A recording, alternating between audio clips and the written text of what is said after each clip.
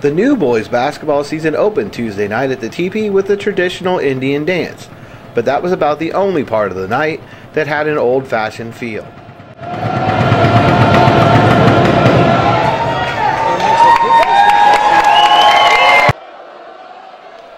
New head coaches Ryan Smith and Kevin Bates debuted for Anderson and Pendleton Heights respectively.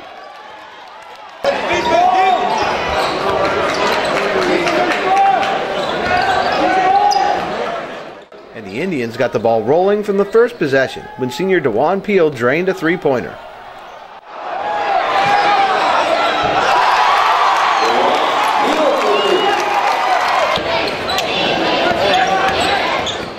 Senior Deontay Raines took over from there, scoring 23 of his game-high 32 points in the first half as the Tribe built a 37-19 lead.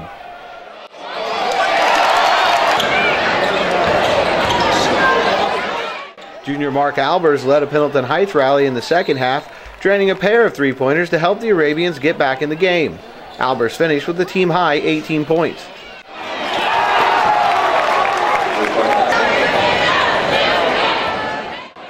But it was Raines and the Tribe who had the last laugh, closing out the game at the free throw line and then running out the final seconds of a 60-51 victory. I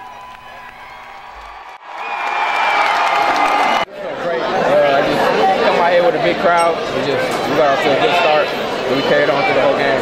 Really proud of my team.